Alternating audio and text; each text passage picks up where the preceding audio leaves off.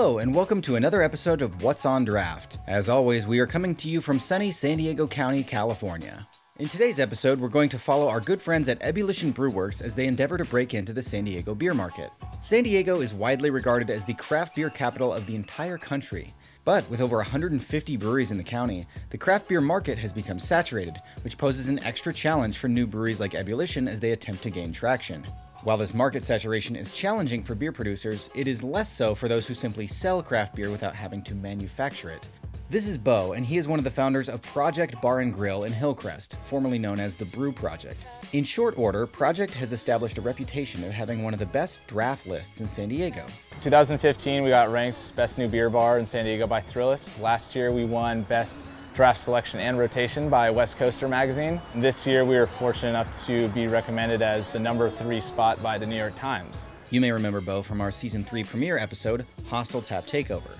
In this scene, our fictional brewery Sleepaway Brew Co. is unable to get an account with Project legitimately, so the brewery founders distract Beau, switch out his tap handles, and give him a surprise invoice in an attempt to keep their brewery in business. This scripted clip is all fun and games, but it does speak to an aspect of the craft beer economy that is favorable to beer buyers like Project. Yeah, I mean, being a beer buyer is great in San Diego because there's no shortage of great beer. It's a great time to be in beer. As a lot of people predicted, there is kind of a little bubble going on. In economic terms, a bubble is when there's a rapid escalation of asset prices followed by a contraction.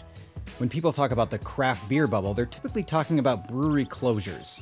In 2017, 165 US breweries closed down, but nearly 1,000 new ones opened, so this doesn't technically meet the actual definition of a bubble. But there have been closures, like ChuckAlek shown here. Our most recent brewery closure in San Diego is Intergalactic Brewing Company. If you're watching this before July 31st, 2018, you should make your best efforts to get down to Miramar and buy some of this great beer before it's gone for good, as Intergalactic founder Alex will be offering deals on crowler fills and pints. If you're watching this after July 31st, 2018, you have sadly missed out on one of the finest ale producers in San Diego's vibrant beer history. This is an aspect of living in the craft beer capital that is challenging for beer producers. With so much to choose from, it can be difficult to stand out in a crowd, even if your beer is phenomenal. It is difficult to get on drafts. There are a lot of breweries that come in here on a regular basis that are trying to get their beers in. We have people knocking on the door all the time. We've already had 3 reps come in today. I mean, we can blink in one weekend, there'll be 3 or 4 that open. The hardest part for us is really making sure that we continue to get a lot of the smaller new guys, because it's really difficult to keep track of and remember all the beers. Many people ask, how do we choose what beers go on draft? How do we balance our draft list? How do we choose what glassware it goes in? How to price it? What breweries to buy from? Because it is a lot more expensive to operate an establishment that doesn't serve Bud Light, Coors Light, Miller Lite, where all the kegs are just over $100. Most of our kegs are usually between $190 and $220. So one of the things that we're doing today is we're going to do a private beer tasting in our booths over here, where we invite 15 of our beer club members to participate in a normal beer tasting that a beer buyer would go through, and help choose the beers that are going to be on draft, because they're the ones that are actually going to end up buying them. The most important thing is that the beer is good, that it's clean, it's flavorful.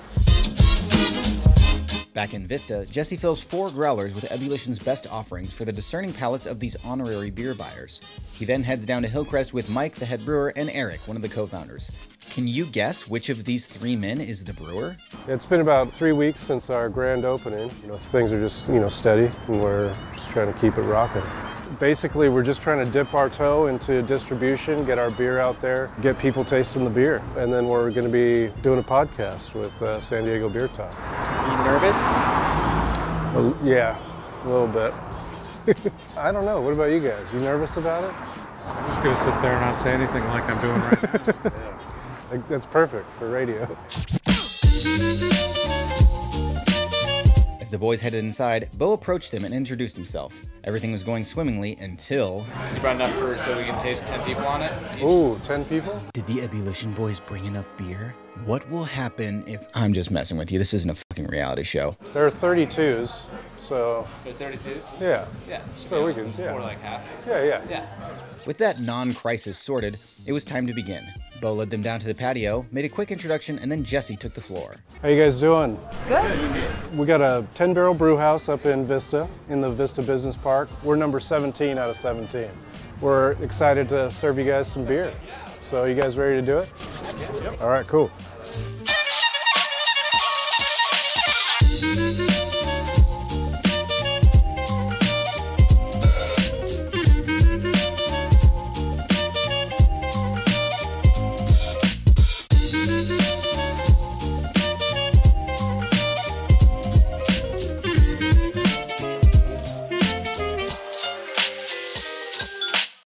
I feel like it was well received. We brought something a little different for people too. Not just your standard, IPA lineup. We wanted them to see a kind of a breadth of different beers. They were really excited by the Gruit. That's something different. It's made without hops.